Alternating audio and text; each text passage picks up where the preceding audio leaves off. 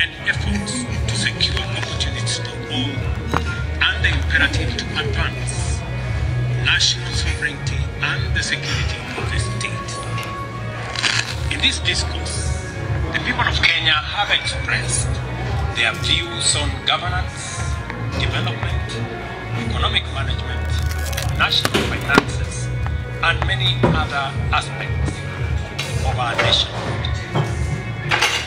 It is of utmost importance that the government takes measures to affirm our commitment to actualizing the people's aspirations, assure citizens that the state exists to serve them efficiently and with integrity, and to signal to all that our national values and principles of governance are the foundations of our national dispensation.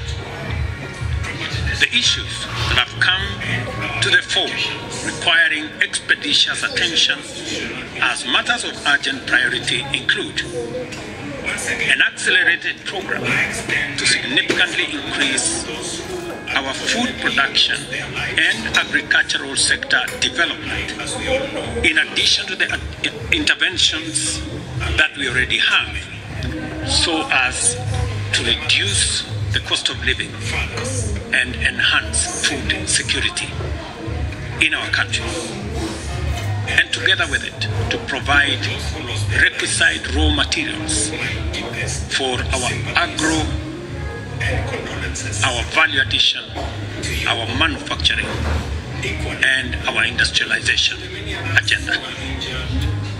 The need to expand existing job creation opportunities and programs, and to create new interventions to address unemployment in order to absorb thousands of unemployed young people and provide them with gainful employment opportunities.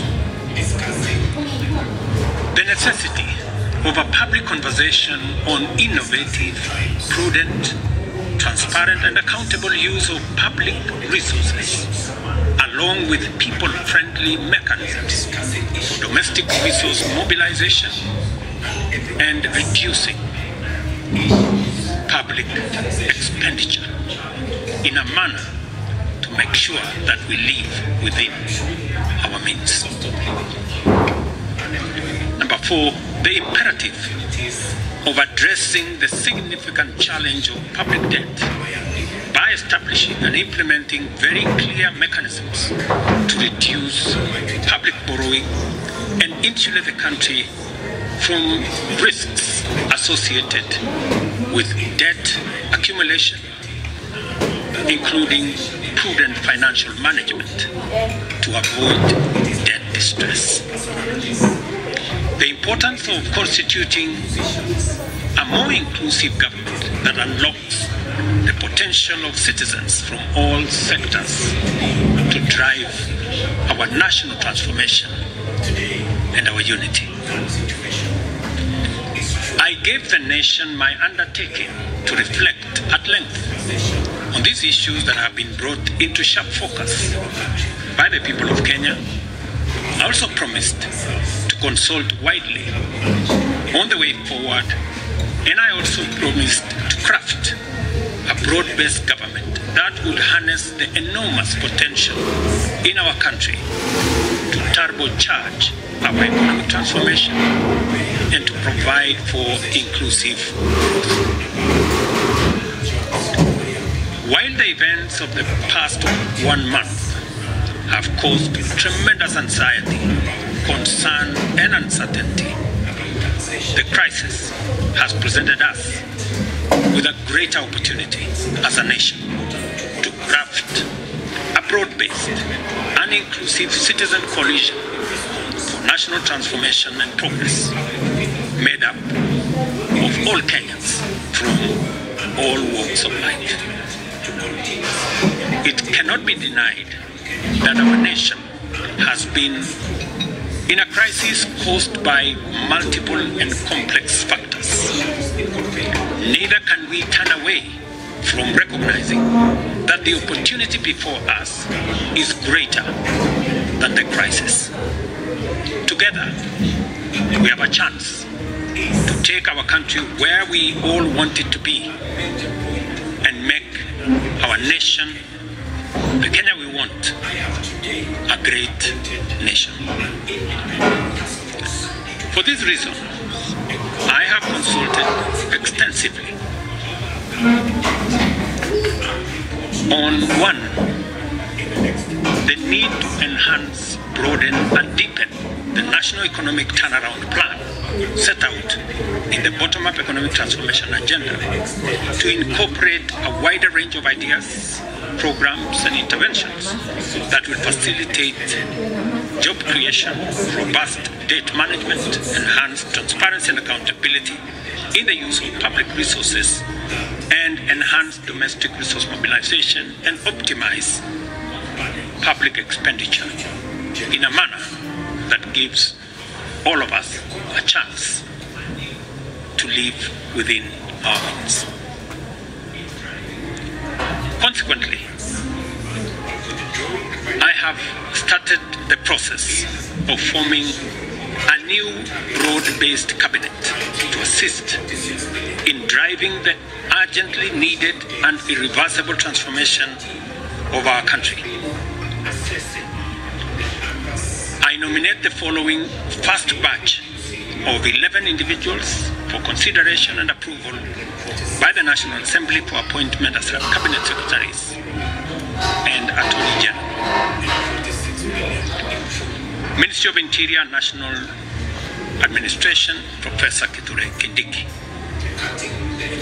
Ministry of Health, Dr. Deborah Mulongo Baraza. Ministry of Lands, Public Works, Housing and Urban Development, Alice Wahome.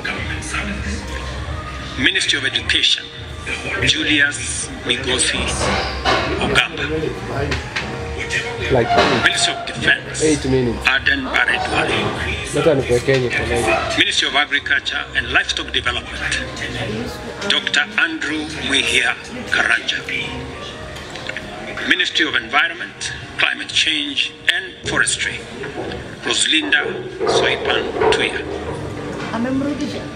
Ministry of Water, Sanitation and Irrigation, Eric Murithi Muga. Ministry of Roads and Transport, Davis Chirchir. Ministry of Information, Communication and Digital Economy, Dr. Margaret Nyambura Ndumu. Attorney General, Rebecca Miano. I am continuing to undertake consultations across the political divide on the balance of cabinet that I will appoint shortly. The consultations are at an advanced stage, and internal processes in various sectors are underway to facilitate my appointment of the balance of this cabinet.